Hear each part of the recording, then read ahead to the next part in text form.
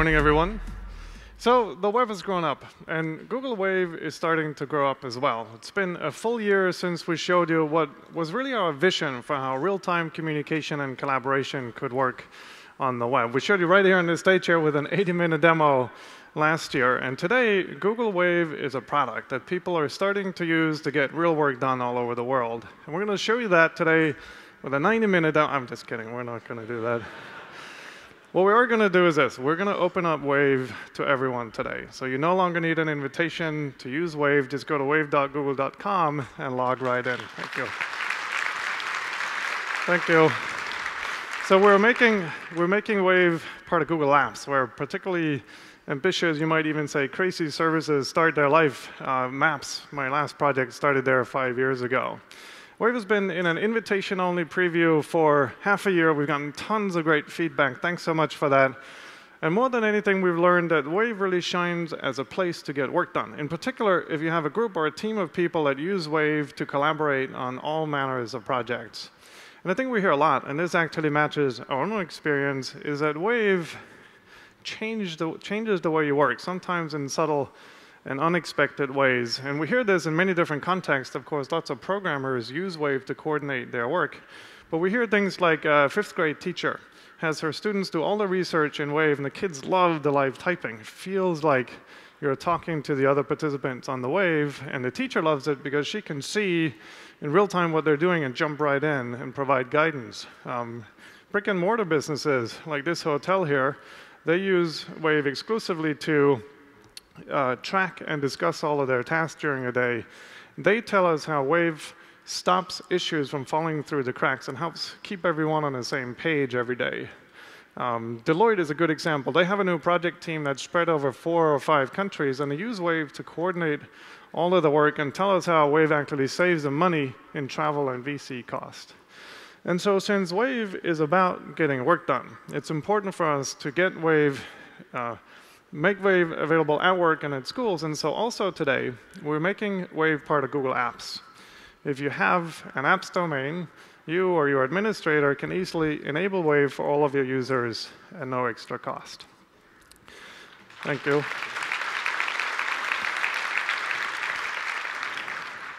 And let me just say this. If you tried Wave already, in particular early on during the preview, and you found it wasn't quite ready to get work done, now's a good time to come back and give it a second try. Wave is a lot faster, and it's a lot more stable than when we started the preview, and we put a lot of work into just basic usability things, like you can now get email notifications when your Wave change. We've made it easier to navigate the unread pieces, of a Wave. We have added tutorials and templates to help new users get started. You can now remove a participant if you add them by mistake. All of those things, if you have a group or a team, you're working on a project together, try out Wave. I think you will find it makes you more productive. Now, this is a developer event, and I think already some of the coolest things about Wave are things you guys have built. We really, really appreciate that. And continuing to improve our APIs are hugely important to us. And so just a few months ago, we launched an entire new version of our robot API that lets robots create waves and push content into waves on their own schedule. We recently made it a lot easier to embed a wave on your own website. We even made it possible for non-Wave users to see a public wave that you embedded on your website. And today, we're checking off a bunch of top requested features of our API. For starters, we're rolling out a change that means that robots no longer have to live on Google App Engine. They can now live anywhere on the web, which makes it a lot easier to integrate Wave with your own application. We're also launching a new Wave Data API designed to let you build things like notifiers, but also lightweight clients, in particular for mobile devices. We're adding media and attachment features to both our robot and gadget APIs so that you can integrate with places like Picasa or Flickr and so on, and you can build inline viewers for media types in Wave. We're also adding a bunch more hooks for your extensions to integrate into our client.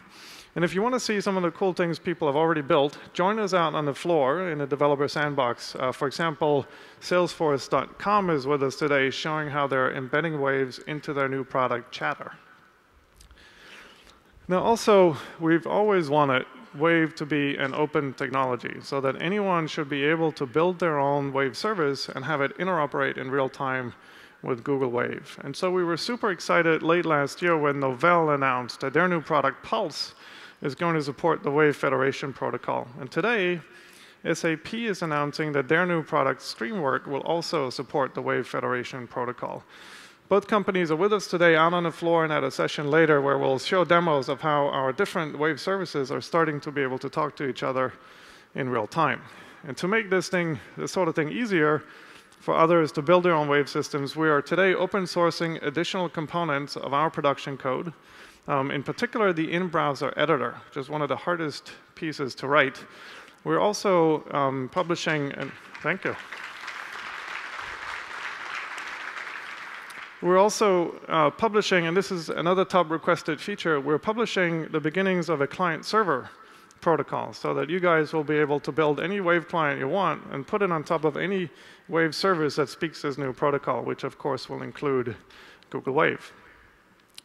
Now, just to end off, I want to remind you that we're using Wave at this conference here. There's a couple of Waves allocated for each sessions. You can use them to ask questions of the presenter. Someone will take live notes, and you can discuss the session in there. I really hope to see you later, either out on the floor at one of the many sessions that we have today and tomorrow, or, of course, on Wave. Happy waving, everyone.